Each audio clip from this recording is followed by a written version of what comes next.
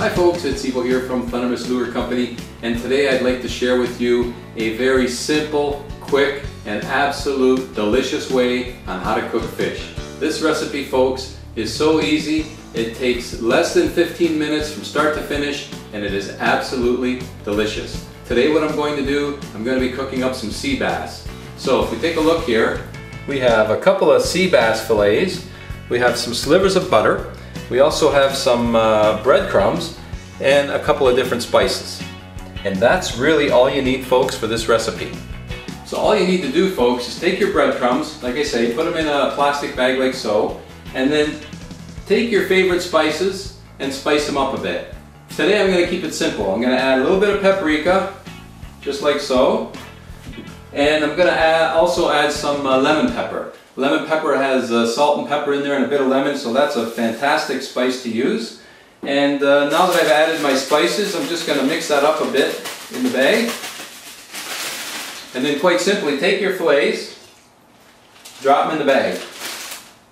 So you have your seasoned breadcrumbs in there, drop your fillets in the bag, and then give them a shake. Coat them up nicely with that mixture that you just put in. Make sure they're well coated.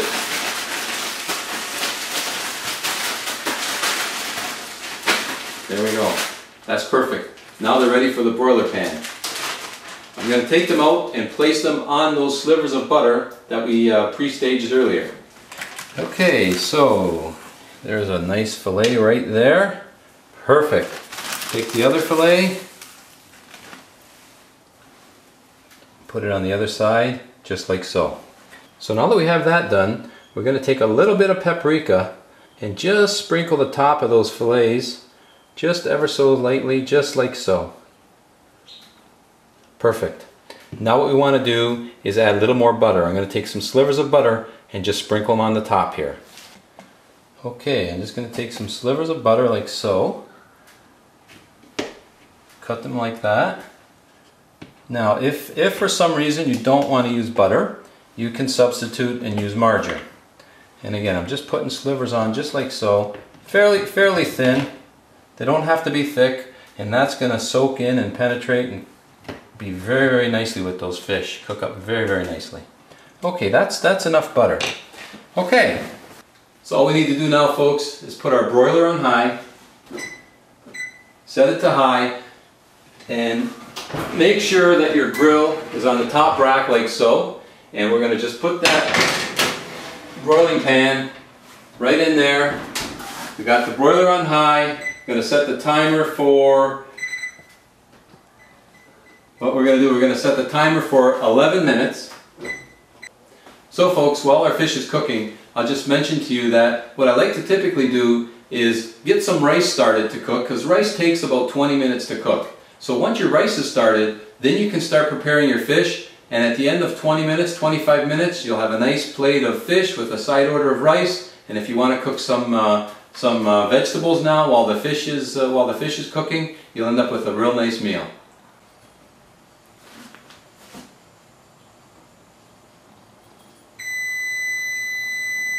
Okay, 11 minutes is up. Stop the broiler.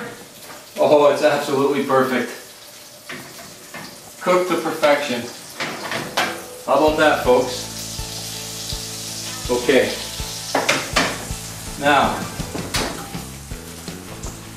I'm going to take these off.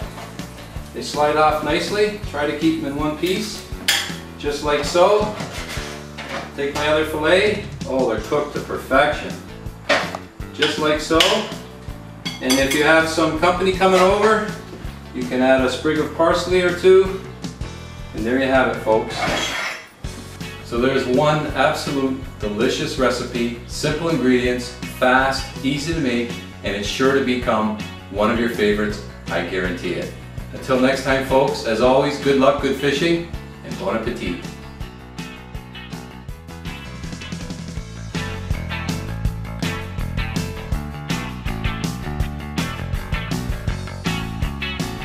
One last thing, folks.